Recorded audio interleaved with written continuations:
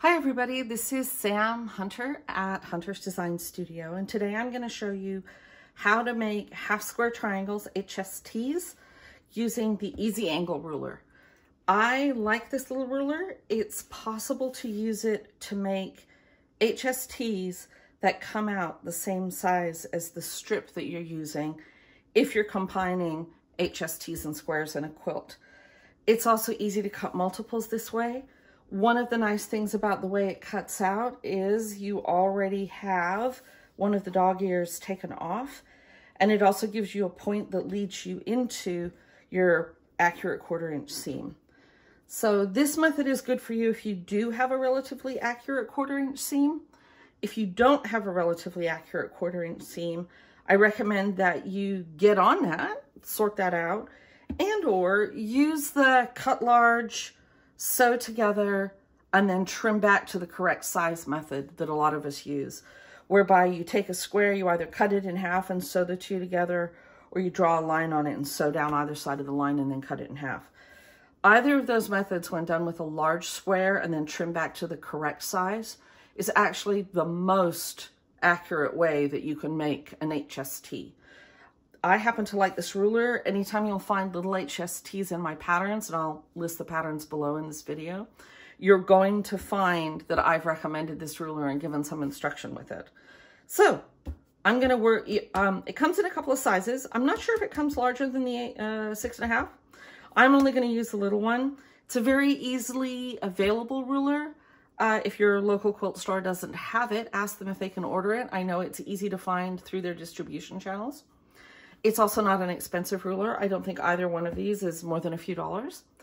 And I also know that if you can't get it through your local quilt store, they don't have access to it, that you can find it easily online, and you can find it at some of our big box craft stores. So let me use a little one. So the ruler is cut off on one tip and blacked out on the other tip. And those are to signify where we're hanging over or stopping at edges of fabric. So what you do is you line the ruler up here. First, put two strips together, right sides together. This is how we want these to come out. Okay, line them up against a line on your mat just to keep things straight. And then pop the ruler on top, line up to a line here. Make sure the stubby end is at the top of the fabric. Hold down nice and tight and cut. So you get this. Okay, now the other one, you can either rotate the ruler around like this, or coming from here, you can flip on the diagonal and use the little black line to tell you where you are. Okay, so we're gonna align that line to the top of the fabric. We're gonna make sure the black point is sticking over the fabric. Hold down. Okay, so you get these. The nice thing is when you're sewing in on it, you're going to start at that point, okay? Tells you where your 1/4 inch seam is. And if you look at this little row here, when you're sewing, they would be going through the machine this way. You notice that that locks up for chain piecing easily to the one behind it, right? So you don't have those awkward points that are sticking all over each other. When you've got it open and pressed out, you just cut one dog ear off instead of two, and then you've got your HSTs. So super easy way to do it, but you do have to have a relatively accurate 1/4 inch seam to get going.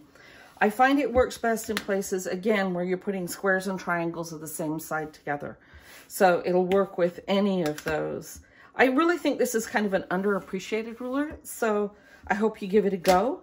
If you have any questions, write them in the comments below the video here on YouTube, or write me through the contact page on huntersdesignstudio.com and let me know what you're thinking, and I will do my best to get you the information you need.